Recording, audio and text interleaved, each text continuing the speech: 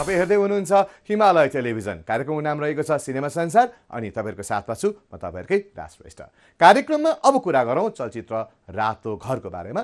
यो चलचित्र आगामी जेठ 19 गतेदेखि प्रदर्शन हुँदैछ। चलचित्रलाई सुरज सुब्बा नाल्बोले निर्देशन गरेका छन् भनेदेखि विल्सन विक्रम राई लगायतका कलाकारहरूले संयुक्त रूपमा निर्माण गरेका छन् र यो चलचित्रमा विल्सनको अलावा संयम पुरी, गौरव पहाडी आदिको मुख्य अभिनय रहेको छ। हामीले चलचित्र रातो घरको बारेमा चलचित्रका निर्देशक सुरज सुब्बा नाल्बोसँग केही कुराकानी गरेका थियौं। नाल्बोसँग गरिएको कुराकानी हाम्रो सेगमेन्ट सेलेब टकमा। सेलेब टक, स्वागत छ यहाँलाई। धन्यवाद। सन्चै हुनुहुन्छ? एकदमै आराम छु। हिजोआजको व्यस्तता कसरी अगाडि बढिरहेको छ? अब त्यही जेठ 19 मा आउँदैछौँ हामी रातो घर लिएर। यसकै प्रसारमा छौँ। रिलिज धेरै ढिलो भएन? हैन, यस्तो हजुरलाई नेपालमा चाहिँ सिनेमा चलेन भने पोस्टर टाल्ने गमको पैसा पनि आउँदैन। यो एकदम कटु सत्य कुरो हो। यो कुरो सबैले स्वीकार्दैनन्, तर यो नै ध्रुव सत्य हो। अनि यो सिनेमा चाहिँ जस्तो मेरो कम्पनी मागिङ फिल्म्स, म विल्सन विक्रम राई र मेरो भाइ निकेश लिम्बू, हामी तीनजनाले निर्माण गर्यौं। अनि आफ्नै पैसा लागेपछि सबैभन्दा पहिला हामीले सेफ साइट खोज्यौं। के गरौँ त, किनभने पाइरेसीको पहिलो मारमा परेको पहिलो निर्देशक म। बाटो मुनिको फुलबाट चाहिँ राम्रो भयो त्यो सिनेमा, तर निर्मातालाई होइन, निर्देशकलाई, कलाकारलाई एकदमै राम्रो भयो पाइरेसी भए पनि हैन। अनि त्यो पीडा मैले भोगेको। अनि फेरि आफैले निर्माण गरेको यो सिनेमा कि फेरि पाइरेसी भयो भने त हामीलाई गाह्रो हुन्छ। बरु त्योभन्दा राम्रो बाहिरको एउटा सेफ ल्यान्डिङ खोजौँ।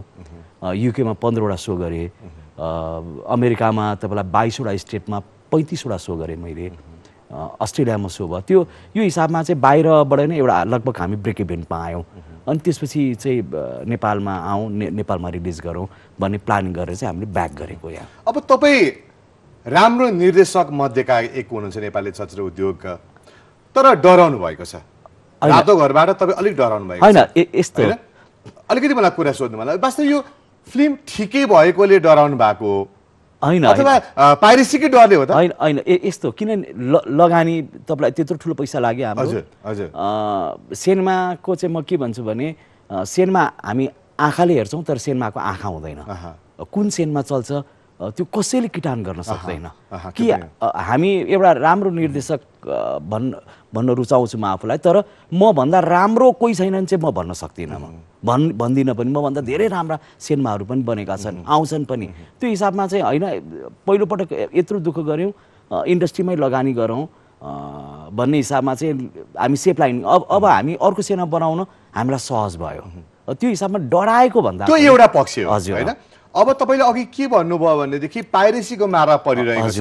पहिलो चलचित्र पाइरेसीमा मारा परेको चलचित्र मेरै हो भन्नुभएको छ। नर्मली भन्यो भने नेपाली चलचित्र विदेशबाट नै पाइरेसी भइरहेको अवस्था छ। तपाईले सुरुवातै विदेशबाट गर्नुभएको छ। तपाईको पाइरेसी भएको के हुन्थ्यो त? हैन, यस्तो म जति ठाउँ मेरो सो भयो सबै ठाउँ म आफै नै गएको छु। हैन कि मैले चाहिँ सिनेमा दिएर पठाएको छैन। जस्तो पाइरेसी भयो विदेशबाट, तर कस्तो टाइपको सिनेमा भयो भने जो चाहिँ विश्वास गरेर पठाएर दिइयो। यो त म आफै डोर टु डोर गएर हरेक थिएटरमा म आफै गएर नै सो गरेकोले गर्दाखेरि चाहिँ पाइरेसी चाहिँ भएन भनौँ। जे होस्, सर्प पनि मर्ने लट्ठी पनि नभाँचिने काम चाहिँ तपाईले गर्नुभयो। हजुर हैन त? हजुर। अब त ढुक्क हुनुहुन्छ नि, नेपालमा चलोस् नचलोस् तपाईलाई मतलब छैन, तपाईको लगानी उठिसकेको छ। हैन, यस्तो पैसाकै लागि मात्र भन्दा पनि तपाईलाई सिनेमा त चल्नुपर्छ हेर्नुहोस्। किनभने यत्रो दुःख गऱ्यौँ हामीले, लगभग एउटा ब्रेक इभेन्टमा आयौँ। ब्रेक इभेन्टमा आइसकेपछि तपाईलाई नेपाली दर्शक जस्तो विदेशको दर्शकहरूले जसरी स्वीकार गरिदिनु मेरो सिनेमालाई, होइन, सायद मेरो सिनेमा नराम्रो बनेको भए चाहिँ हेर्नु लायक नबनेको भए चाहिँ मेरो विदेशबाट एउटाबाट दुईटा सो हुँदैन थियो। किन अहिले चाहिँ हजुरलाई हाम्रो मिडिया फेसबुक यति सशक्त छ कि कुनै पनि चिज मरेन भने 1 सेकेन्डको भरमा यो चिज चाहिँ राम्रो छैन भनेर त्यसको कम आइसकेको हुन्छ। होइन, त्यो आधारमा पनि के आधारमा चाहिँ हामी ढुक्क भयौँ भन्दाखेरि होइन, एउटा सोबाट बढ्दै बढ्दै बढ्दै बढ्दै युकेमा 15वटा थिएटरमा सो गऱ्यौँ। के अरे हजुरलाई अमेरिकामा 35वटा सो भयो मेरो। लगभग विदेशका दर्शकहरूले एकदमै सकारात्मक प्रतिक्रिया दिनुभयो त्यो आधारमा पनि नेपालमा प्रदर्शन गर्दा चाहिँ एकदमै उत्साहित अझ उत्साहित छौँ अनि फेरि अर्को कुरो चाहिँ बाहिर रिलिज गरे कतिवटा कमेन्टहरू आयो मेरो सिनेमामा त्यो चिजलाई सुधार्ने मौका पनि पाएँ मैले होइन विदेशमा रहनुभएका तमाम दर्शकहरू जसले मेरो सिनेमा हेरिदिनु भयो र जसले मेरो सिनेमालाई चाहिँ होइन यहाँ अलिकति सच्याउनु भएको हुन्थ्यो यहाँ अलिकति 2-4 जुन पोइन्टहरू बताइदिनु भयो नेपाल रिलिजको मुभीमा केही फरक छ बाहिरको भन्दा केही भन्दा अलिकति केही चाहिँ मैले सच्याएको छु त्यो चाहिँ मेरो अहोभाग्य भन्छु कि विदेशमा रहनुभएका ती तमाम नेपाली दाजुभाइ दिदीबहिनीहरू जसले चाहिँ मलाई सही कमेन्ट सही मूल्याङ्कन गरिदिनु भयो मेरो सिनेमाको र त्यो सुधारेर चाहिँ अहिले नेपालमा रिलिज गर्दैछौँ र एकदमै बढी उत्साहित छौँ हामी कस्तो प्रकारको मुभी हो सुरजी यो रातो घर यो चाहिँ हजुरलाई जस्तो झापा बिर्ता मोडको कथा हो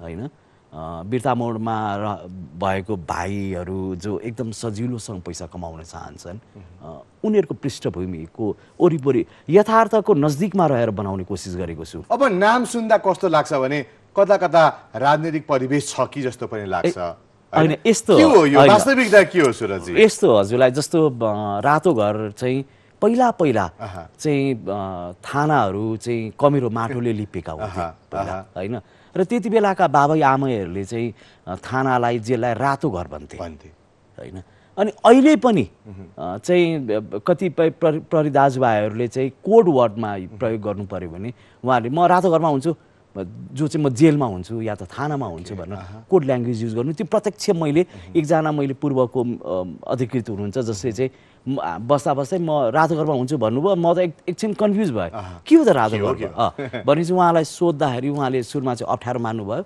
पछि भन्नुभयो कि हामी जेललाई भन्छौँ रातो घर अनि मेरो कथा चाहिँ जेलको वरिपरि घुमेको छ तपाईँ त एउटा रोमान्टिक चलचित्र बनाउने निर्देशक रूपमा चिनिनुहुन्छ नि तपाईँ ट्र्याक चेन्ज गर्न खोज्नु होइन यस्तो यसमा पनि रोमान्स छन् यो चलचित्र भित्र पनि होइन यसमा पनि तपाईँलाई भन्नु जस्तो मैले विगतमा जति चलचित्रहरूमा एउटा चाहिँ प्रेमलाई छुट्टै एउटा दृष्टिकोणले जुन मेरो नजरबाट हेरेको थिएँ त्यो चिज चाहिँ यसमा पनि पाउनुहुन्छ ओके जस्तो अब तपाईँले पर्सनली भन्ने हो भनेदेखि सफलताका स्वाद पनि चाखिसक्नु भएको छ असफलता पनि चाखिसक्नु भएको छ रातो घरबाट कस्तो प्रकारको अपेक्षा गर्नु भएको छ रातो घरबाट यस्तो हजुरलाई कि एउटा राम्रो सिनेमा बनाउने कोसिस गरेको छु र जहिले पनि मिडियामा बारम्बार भन्छु कि दर्शक मेरा लागि भगवान हुन् दर्शकहरूले चाहिँ जे जति दिनुहुन्छ म त्यसमा सन्तुष्ट छु सन्तुष्ट रहनेछु र म एकदमै धेरै आश पनि गर्दिनँ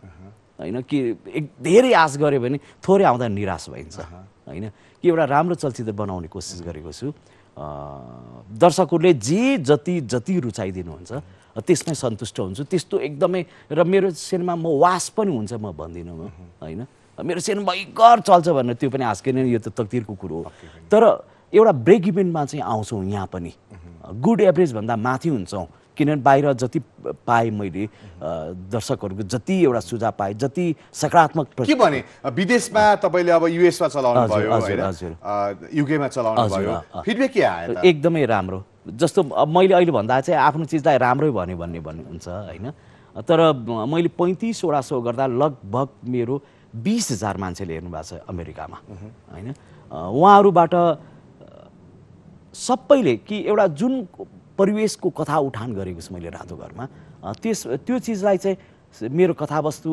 मेरो चलचित्रमा काम गर्नुभएको अभिनेताहरू होइन उहाँहरू सबैको काम चाहिँ रुचाउनु भएको छ र नेपालमा चाहिँ निर्धुक्क हुनुहोस् यो सिनेमा चल्छ भन्नुभएको छ उहाँहरूले अब जेठ 19 मा रिलिज छ हजुर एक्लै रिलिज हुने मौका पाउनु भएको छैन तपाईको टिमले हैन अरु दुईटा चलचित्र पनि जुनिरहेको छ के होला जस्तो नेपाली चलचित्र उद्योगमा एउटै चलचित्र रिलिज हुँदा त लगानी उठाउनु हम्मे परिरहेको अवस्थामा तीनवटा चलचित्र र तीनवटा चलचित्र स्ट्रङ छ जस्तो रातो घर आफैमा स्ट्रङ छ जर्नी जेन्टलम्यान आफैमा स्ट्रङ भइरहेको छ पलको कारणले गर्दा अनि त्यसपछि जालो एउटा रेकर्ड ब्रेक मुभी बनेको छ के होला यो जेठ 19 यस्तो हजुरलाई कि मेरो प्रतिस्पर्धा भनेको चाहिँ म स्वयंसँग हैन यदि मैले राम्रो चलचित्र बनाएको छु भने त्यो दौडमा म अब्बल हुन्छु मैले खराब चलचित्र बनाएको छु भने त्यो दौडमा म पछाडि रहन्छु।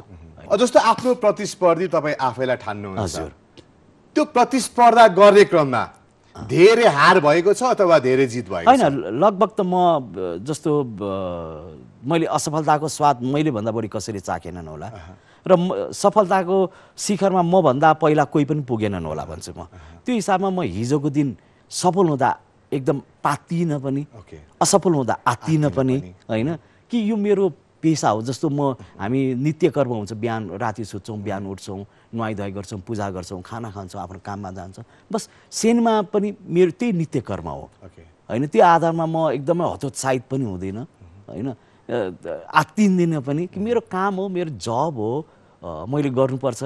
हिजो कतिवटा चलचित्रले एकदम माथि पुऱ्याए मलाई, कतिवटा चलचित्रले तल पुऱ्याए, कतिवटा चलचित्र चाहिँ राम्रो हुँदा हुँदै पनि नराम्रो भए। र म के भन्छु भने कि मान्छेलाई हामी कामसँग तुलना, असफलतासँग तुलना गर्छौँ। मान्छे कहिले पनि असफल हुँदैन, उसको काम असफल हुनसक्छ, होइन। कि म सुरज सुब्बा नाल्बो, त्यही सुरज सुब्बा नाल्बो जस्तै आजभन्दा चाहिँ 15 वर्ष अगाडि हाउडे अंशबन्डा भन्ने असफल चलचित्र बनाएको थियो, होइन। त्यही सुरज सुब्बा नाल्बो जसले बाटो मुनिको फुल बनायो, होइन। त्यही सुरज सुब्बा नाल्बो जसले साहिद पनि बनायो, होइन। त्यसले गर्दाखेरि व्यक्ति कहिले असफल हुँदैन, काम असफल हुन्छ। मेरा चलचित्रहरू जस्तो माई प्रमिस, मेरो भ्यालेन्टाइन, फेसबुक भन्ने चलचित्रहरू राम्रो चलेन, होइन। त्यो राम्रो नचल्नुमा चाहिँ के भने मैले सायद कथावस्तु सही चयन गरिनँ होला, या त रिलिज गर्दाखेरिको परिवेश के मिलेन होला, या त कलाकारमा म चुक्यो होला, होइन। तर त्यसपछि फेरि मैले बिते कपाल भन्ने सिनेमा बनाएँ, होइन। रातो घर के अरे तपाईँलाई वान वे भन्ने सिनेमा बनाएँ, वान वे पनि राम्रो हुँदाहुँदै पनि त्यति चलेन, गुड एभरेज भयो भनौँ। अब यो सबै चिजले चाहिँ मलाई एउटा चाहिँ कस्तो भने भाँचिँदा अन्तिममा त्यो भाँच्ने ठाउँ हुँदैन रहेछ सिनेमाको, होइन। त्यस्तै सफलता असफलता, राम्रो नराम्रो सबै चिज भोग्दै आएर रातो घरसम्म आइसकेको छु। र रातो घर मलाई जहाँसम्म लाग्छ एउटा ठोस चलचित्र बनेको छ भन्छु। सुरजजी, समय दिनुभएको धन्यवाद। र जाँदा यति बेला हिमालय टेलिभिजन हेरेर दर्शक बसिराख्नु भएको छ, रातो घरलाई कुरिराख्नु भएको छ, सुरज सुब्बा नाल्बोलाई कुरिराख्नु भएको छ, के भन्न चाहनुहुन्छ? अब सबैभन्दा पहिला त दर्शक मेरा लागि भगवान हुन्। आज म जुन ठाउँमा छु, जसरी म आज साक्षात्कार गर्ने, हिमालयन टेलिभिजनमा आएर साक्षात्कार गर्ने योग्य भएको छु, यहाँहरूको परिणामले बनेको छु म। र एउटा रातो घर भन्ने चलचित्र, एउटा राम्रो चलचित्र बनाउने कोसिस गरेका छौँ। विल्सन विक्रम राई, म, निकेश लिम्बू, इन्टायर मेरो टिमले चाहिँ हाम्रो कोसिसले यहाँहरूलाई अवश्य पनि निराश बनाउने छैनन्। जेठ 19 गते हलमा आइदिनुहुन्छ भने पूर्ण विश्वास लिएको छु। हस्, थ्याङ्क यू।